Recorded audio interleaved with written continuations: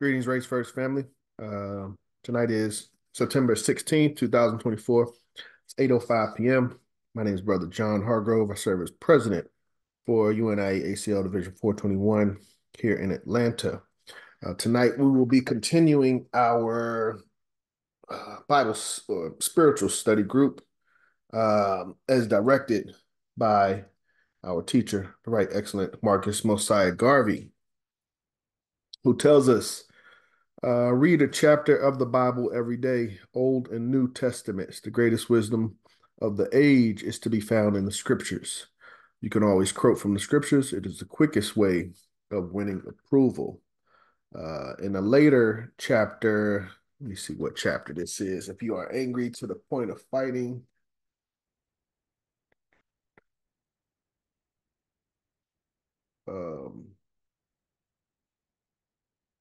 it was like this is diplomacy. Angry to the never fall in love to the point of losing. Be courteous, never abuse, don't eat like a hog. Always see the injury. Or is this man? 1 second. Character. Wow, way off. Okay. Hmm. But in the lesson 7 titled Character, Mr. Garvey says, if you are angry to the point of fighting, count to 10 and move off. Uh, if it is your wife, family, relatives, or even friends, take your hat and go for a walk. Inhale the fresh air. Look at the sky, landscape, flowers, and stars, and new thoughts will come into your mind. You will forget your anger. Go to your room, lock yourself in it, and take a book of poetry from your bookshelf and read the beautiful thoughts of the past. You may even read the Bible for consolation. Read the Proverbs and Psalms, and you will come back to normal. Proverbs and Psalms. Okay, we'll jump into our chapter of the Bible. We are looking at Old Testament. Randomly choose from all Bible chapters at once. First Kings chapter 9.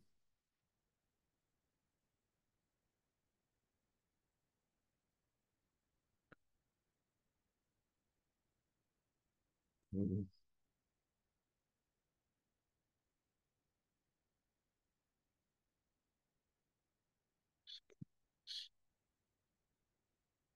Chapter 9.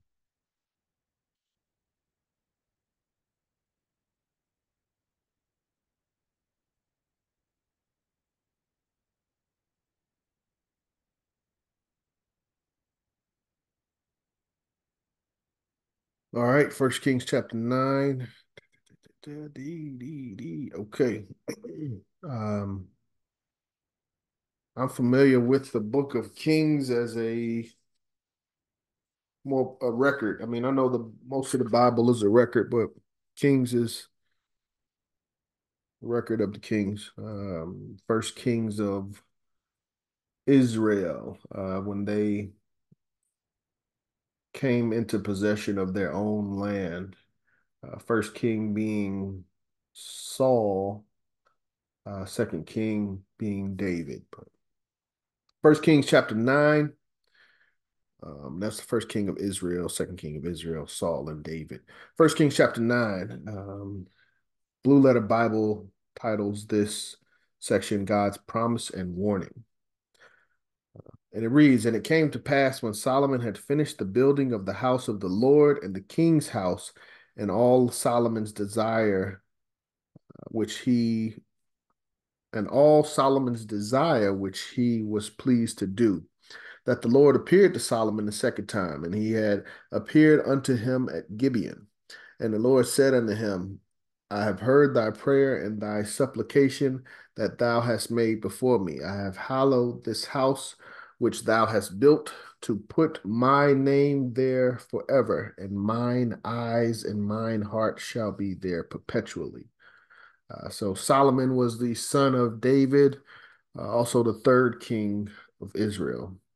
And if thou wilt walk before me as David thy father walked in integrity of heart and in uprightness, to do according to all that I have commanded thee, and wilt keep my statutes and my judgments, then I will establish the throne of thy kingdom upon Israel forever, as promised to David thy father, saying, there shall not fail thee a man upon the throne of Israel. There shall not fail thee a man upon the throne of Israel. But if ye shall at all turn But if ye shall at all turn from following me, ye or your children, and will not keep my commandments and my statutes which I have set before you, but go and serve other gods and worship them, then I will cut off Israel out of the land which I have given them, in this house which I have hallowed for my name. Will I cast out, will I cast out of my sight, and Israel shall be a proverb and a byword among the people, among all people. And at this house which is high, every one that passeth by it shall be astonished and shall hiss, and they shall say, why hath the Lord done thus unto this land, into this house? And they shall answer, because they forsook the Lord their God, who brought forth their fathers out of the land of Egypt, and have taken hold upon other gods, and have worshipped them and served them. Therefore hath the Lord brought upon them all this evil. Cities given to Hiram. And it came to pass at the end of 20 years, when Solomon had built two houses, the house of the Lord and the king's house. Now Hiram, the king of Tyre, had furnished Solomon with cedar trees and fir trees and with gold, according to all his desires. And then King Solomon gave Hiram 20 cities in the land of Galilee. And Hiram came out from Tyre to see the cities which Solomon had given him, and they pleased him not. And he said, what cities are these which thou hast given me, my brother? And he called them the land of Kabul unto this day. Excuse me.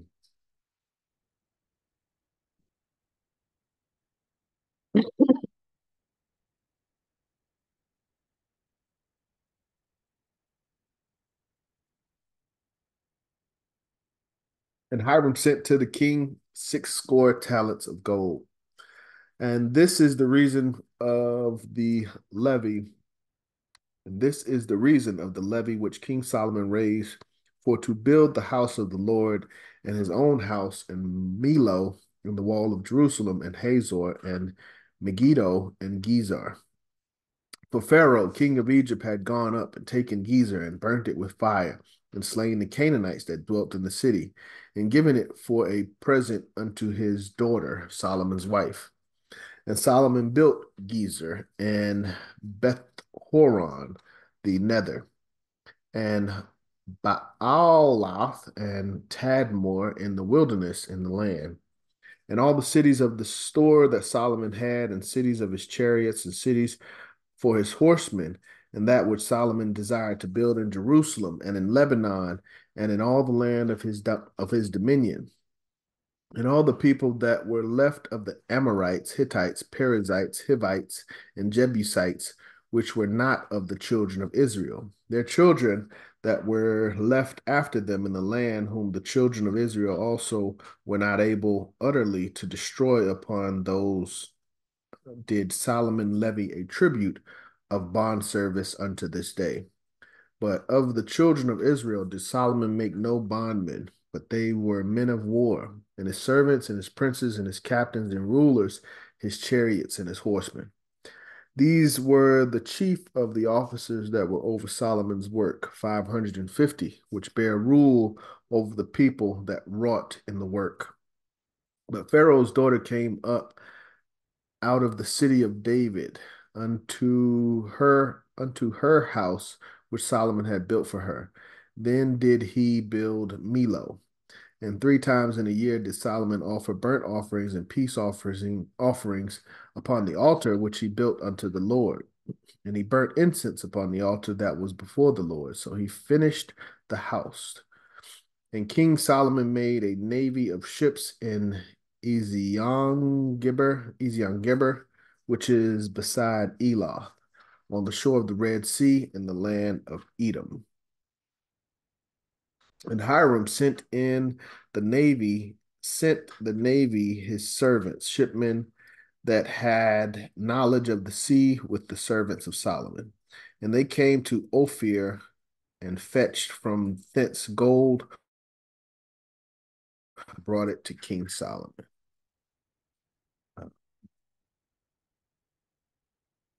it came to pass when Solomon had finished building the house of the Lord and the king's house, all of Solomon's desire he was pleased to do. So Solomon was doing what he wanted to do to build the Lord's house.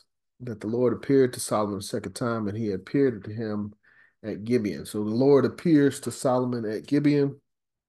The Lord said unto him, I heard your prayers and your supplication, and you've made for me, and have hallowed this house which thou hast built to put my name ever there forever, and mine eyes and mine heart shall be there perpetually. So it's as if God agreed with the house that Solomon built. And if thou wilt walk before me as thy father David walked in integrity of heart and uprightness to do according to all that I have commanded thee, and will keep my statutes and judgment. So, being an obedient follower of God, like his father, like Solomon's father David, then I will establish the throne of thy kingdom upon Israel forever, as I promised David thy father, saying, there shall not fail thee a man upon the throne of Israel. So if he listens to God, he's obedient to God, God will make sure the kings of Israel are successful. Then I will establish the throne of my kingdom upon Israel forever, as I promised to David thy father, saying, there shall not fail. Oh, that's what I just read. But if ye shall at all turn from following me, ye or your children, and will not keep my commandments and my statutes, which I have set before you, but go and serve other gods and worship them. So if you don't follow God's commandments, this is what God is saying. He will cut off Israel out of the land which I have given them, and this house which I have hallowed for my name will I cast out of my sight, and Israel shall be a proverb and a byword among all people. So if the children of Solomon did not, or if Solomon did not follow God's statutes and laws, his children and the children of Israel would suffer the curse listed in 1 Kings chapter 9, verse 7. And at this house, which is high, everyone that passeth by it shall be astonished and shall hiss. And they shall say, why hath the Lord done thus unto this land and to this house? So I guess this would be after the house falls. And at this house which is high, everyone that passeth by shall be astonished and shall hiss. So it seems as though the house is in a high elevation, but it would have been torn down or destroyed, and people would hiss and speak to the destruction or the destruction that that house underwent. And they shall answer, because they forsook their God, who brought forth their fathers out of the land of Egypt, and have taken upon other gods, and have worshipped them and served them. Therefore hath the Lord brought upon them all this evil. So that place will be a sign of desolation.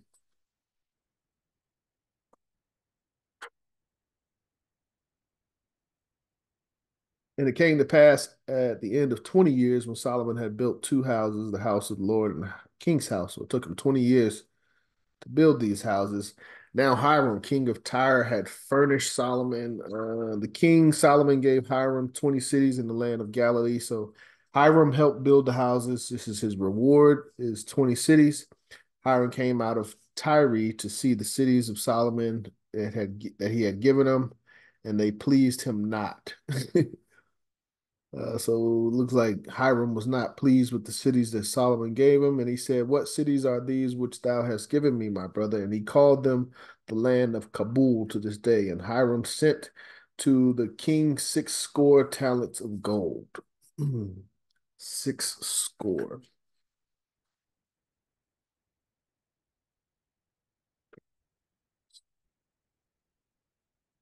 And this is the reason of the levy which King Solomon raised for to build the house of the Lord and his own house in Milo and the wall of Jerusalem and Hazor and Megiddo and Gazer. But Pharaoh, king of Egypt, had gone up and taken Gezer and burnt it with fire and slain the Canaanites that dwelt in the city and given it for a present unto his daughter, Solomon's wife. And Solomon built Gezer and Beth-horon the nether, and Baalath and Tadmor in the wilderness in the land. And all these cities of store that Solomon had, and cities for his chariots and cities for his horsemen, and that which Solomon desired to build in Jerusalem and in Lebanon and in all the land of his dominion. And all the people that were left of the Amorites, Hittites, Perizzites, Hivites, and Jebusites, which were not of the children of Israel, so other nations not of Israel. The children that were left after them in the land, whom the children of Israel also were not able to utterly destroy, upon those did Solomon levy a tribute to bond service unto this day. So he levied a tribute of service for those nations. But the children of Israel did Solomon make no bondmen, but they were men of war, and his servants, and his princes, and his captains, and rulers of his chariots and his horsemen. So he made the children of Israel men of war. These were the chief of the officers that were over Solomon's work, 550, which bear rule over the people that wrought in the work. Pharaoh's daughter came up to the city of David unto her house, which Solomon had built for her. Then did he build Milo. And 3 times in a year did Solomon offer burnt offerings and peace offerings upon the altar, which built unto the Lord, burnt incense upon the altar that was before the Lord. So he finished the house. King Solomon made a navy of ships, made several ships, in Eziongeber, which is beside Eloth. Hiram sent in the navy his servants, shipmen had knowledge of the sea with his servants of Solomon. So Hiram went to assist Solomon in the creation of his navy, and they came to Ophir and fetched from thence gold 420 talents and brought it to King Solomon. So they went and got gold, brought it to King Solomon. That completes 1 Kings chapter 9. Okay. Now we're going to jump over to the New Testament.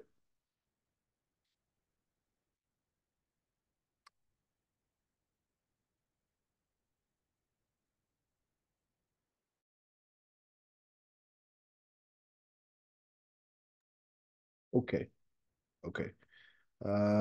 Ephesians 1, book of Ephesians.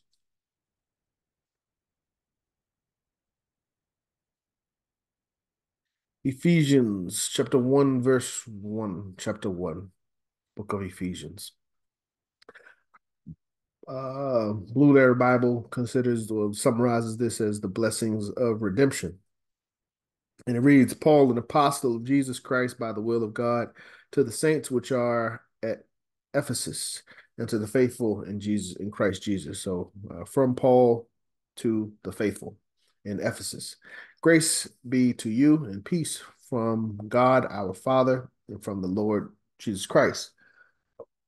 Blessed be the God and the Father of our Lord Jesus Christ, who had blessed us with all spiritual blessings in heavenly places in Christ, according as he hath chosen us in him before the foundation of the world, that we should be holy and without blame before him in love, having predestinated us unto the adoption of children by Jesus Christ to himself, according to the good pleasure of his will, to the praise of the glory of his grace, wherein he hath made us accepted in the beloved, in whom we have redemption through his blood, the forgiveness of sins according to the riches of his grace, wherein he hath abounded toward us in all wisdom and prudence, having made known unto us the mystery of his will, according to his good pleasure, which he hath purposed in himself, that in the dispensation of the fullness of times he might gather together in one all things in Christ, both which are heaven and which are on earth, even in him, in whom also we have obtained an inheritance, being predestinated according to the purpose of him who worketh all things after the counsel of his own will, that we should be to the praise of his glory, who first trusted in Christ, in whom ye also trusted, after that ye heard the word of truth, the gospel of your salvation, in whom also after that ye believed, ye were sealed with that Holy Spirit of promise, which is the earnest of our inheritance until the redemption of the purchased possession, unto the praise of his glory.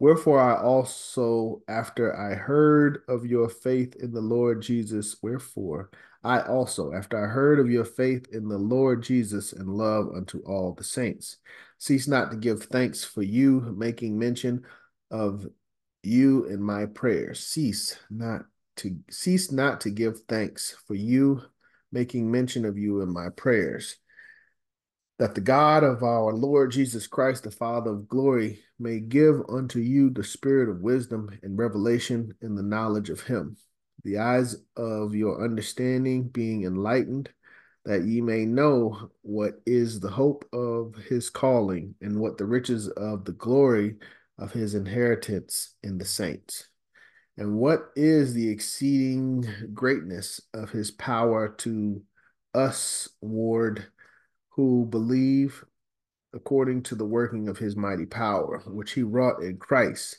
when he raised him from the dead and set him at his own right hand in the heavenly place, which he brought in Christ, when he raised him from the dead and set him at his own right hand in the heavenly places, far above all principality and power and might and dominion and every name that is named, not only in this world, but also in that which is to come, and hath put all things under his feet, and gave him to be the head over all things to the church, which is his body, the fullness of him that filleth all in all. Blessings of redemption. Okay, that takes care of our New Testament. Now we will jump over to the Holy Quran for a surah. Oh, they got like Surah 1. Surah 14 is our surah for today. We will read a few minutes of Surah 14, titled Ibrahim, also known as Abraham, the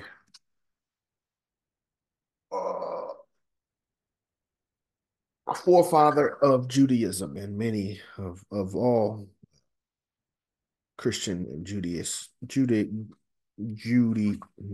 Jewish faiths, Israelite faiths. Okay.